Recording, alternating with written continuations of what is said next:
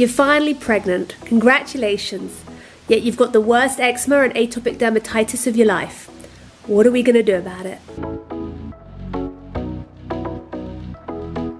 Are you struggling with itchy, hot, rashy skin during your pregnancy months? If so, then keep watching, because in this video today I'm going to talk about pregnancy alongside heightened eczema and atopic dermatitis. It really is still much of a mystery as to why some of us who have had eczema all our lives end up actually having relieved symptoms such as no more eczema or atopic dermatitis, and those who've had very, very mild symptoms or no symptoms at all previously, then when they fall pregnant they end up having much more heightened symptoms with a lot more side effects, and alongside that a lot of itching, burning, rashy skin. And this really does correlate and go hand in hand with the reasons why some of us have morning sickness and some of us don't. Some of us are more sensitive and susceptible to certain foods and smells, and some of us aren't. I myself, I was extremely lucky, having had eczema since birth and really chronic skin conditions most of my life.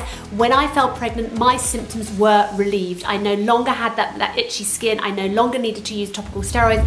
I no longer needed to treat my skin. I literally would wake up in the morning and my skin would just be glowing, and end of. I didn't have any symptoms at all. I literally considered this to be such a blessing and such a relief, because my normal day-to-day life before pregnancies were really, really terrorizing. But I'm not here to talk about me and my condition and what I went through. I'm here to talk about you guys, because you guys have written in to me on several occasions talking about pregnancy and their eczema and those symptoms really becoming more aggravating and more heightened. So I thought I'd make a video for you guys, because I thought it's really worthwhile discussing what I consider the theories to be behind why you're probably more itchy and more sensitive to things around you, and how we can treat it and how we can really get on top of it so you can begin to enjoy your pregnancy. So this video is really based upon my own personal opinion and my own personal experience having had my kids, and my theory behind it, and I'm going to share my theories with you. And I think you might find that these theories that I have do have quite a lot of clout, because they do seem to kind of make sense. And do know, as a disclaimer, I'm not a medical professional. This is purely my point of view, so take it as you will, take it as a pinch of salt. But this is what I believe in as to why some of us end up having more chronic eczema during our pregnancy times than others, and actually what is causing that. What is that underlying issue that's causing those skin eruptions? So this type of pregnancy eczema they call PUPPP, and it stands for Pruritic, Urticarial Papular Plaque of Pregnancy, otherwise known as PUPPP. I'll put it in the description below so you can understand. Very common, and it's often in your third trimester, and it's all around the belly area. So first up, one of the main reasons as to why you might be breaking out an eczema or atopic dermatitis is really down to the fact that as you are carrying child, your gut is slowing down, and so is your liver. You're just not filtering things as fast as you normally would, because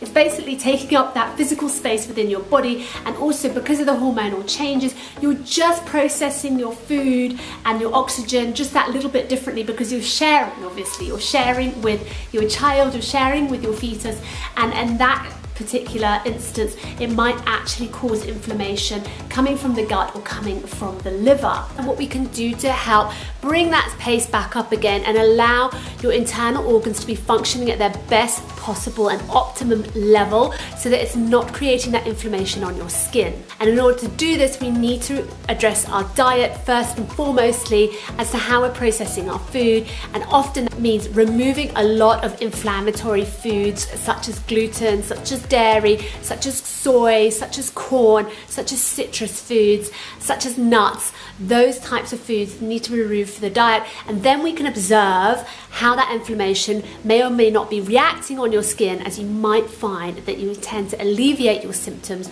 all for the better. So that we're creating a good gut lining, a good healthy gut bio, and also having very good bowel movements at the same time. Now, I know on the subject of dairy, a lot of you are thinking, oh, I need all the calcium I can get for baby to grow, but in actual fact, you can get so much calcium from leafy greens, in fact, perhaps even more. But if you are somebody who really wants to stick with dairy, then I would suggest just giving up the cow dairy and sticking with sheep. Sheep maybe over goat as well, because sheep is a type of dairy that really has the least amount of hormones pumped into it, or least amount of antibiotics pumped into it. So it's a much more natural type of dairy produce over cow and goat. And it tastes pretty good too. My second theory is estrogen, and also all our hormonal changes, which is kind of like why some of us get morning sickness and some of us don't, and some of us cannot stand the smell of gherkins and others want to eat them 10 jars a day, that sort of thing. So really it comes down to your hormonal balance and what that balance is, or imbalance, that might be causing that skin eruption, that skin irritation, that PUPPP, or just general eczema or atopic dermatitis anywhere all over the body. And this also comes down to the estrogen levels. So typically those that are older or older mums tend to have less estrogen, and then when we fall pregnant, our estrogen levels kind of balance out, or they heighten a little bit more, which basically can help actually clear up the eczema.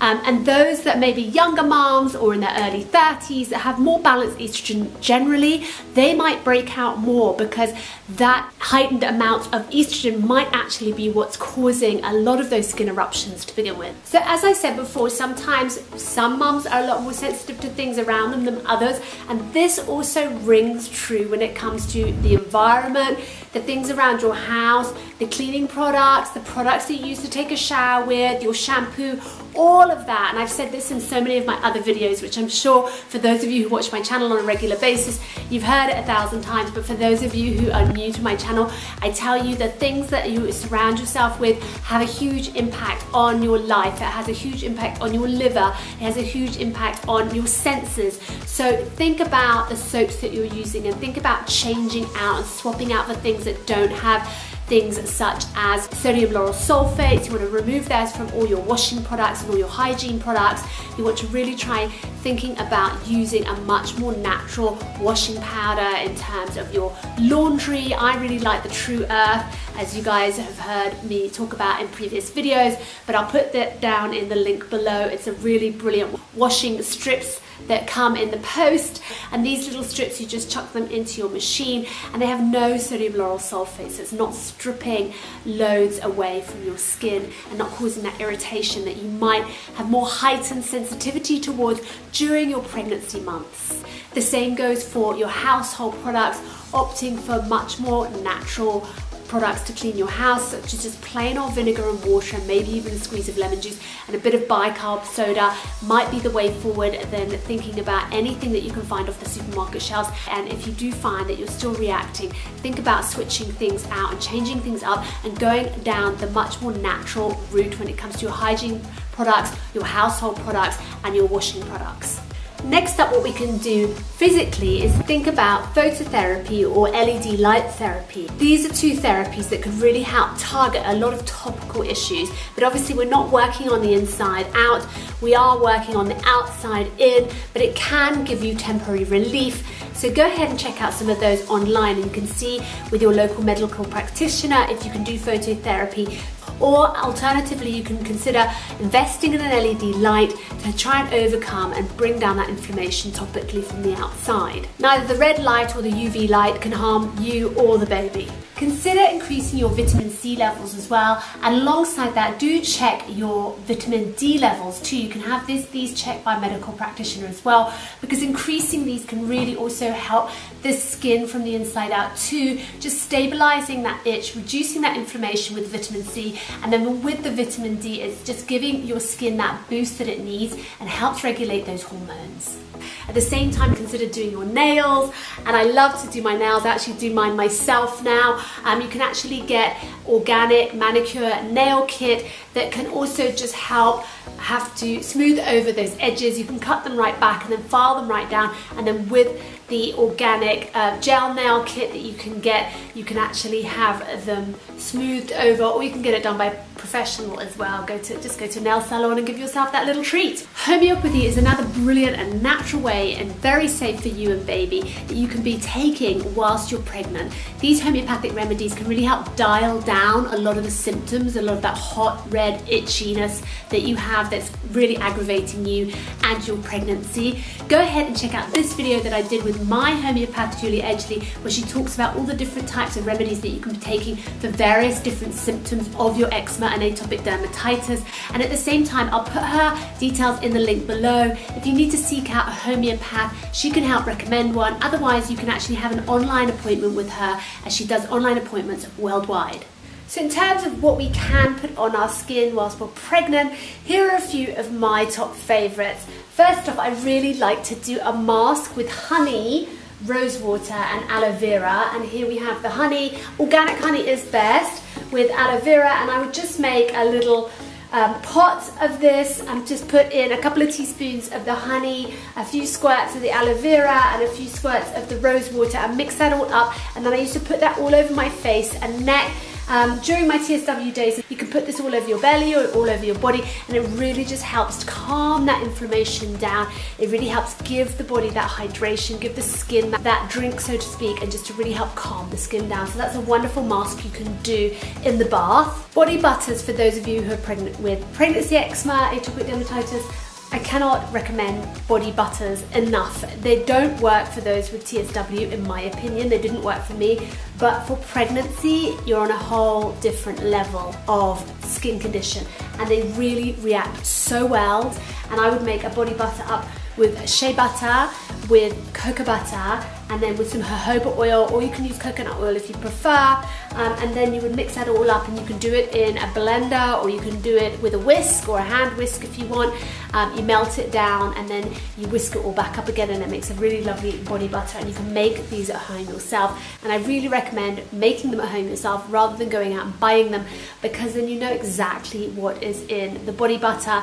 Also, there's no stabilizers or any preservatives or anything, so you're just getting the raw ingredients.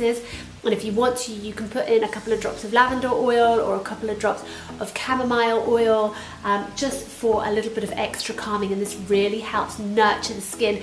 Excellent for stretch marks, excellent for the elasticity, especially around the belly area.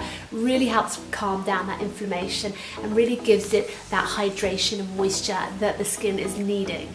Next up, I love French pharmaceutical products, La Roche-Posay, Avène, those sorts of brands. They all come with a little bit of a numbing agent in them, especially for intolerant skin conditions, and they really do cater towards the pregnancy mum with eczema, there's somebody who's just got mild dermatitis, that sort of thing.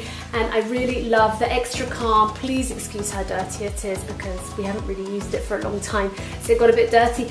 And then I really love the Cicaplast by La Roche-Posay as well. I think this is a really good cream, and it comes in an SPF 52, so you can wear it as a day cream if need be. And this really did turn my skin around a lot, I have to say. I would have no hesitation in recommending those.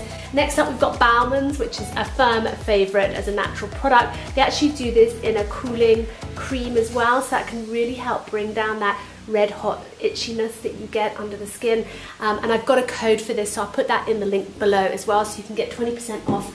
And then obviously my firm favourite, I've lost the top, but the Itch Relief as well by E45, and this has the numbing agent in it as well. And I would put this on in the evenings, and this would really last me till about 2 o'clock in the morning with any itching that I might have for my extreme condition that I have. So it just depends on how extreme you are as well, but I found this a really, really good cream. Please let me know down below in the comments what kind of products you've been using topically that's helped your eczema and atopic dermatitis during your pregnancy, and I wish you guys the very best with your new chapter ahead of you. If you enjoyed this video, you guys, please don't forget to give me a thumbs up.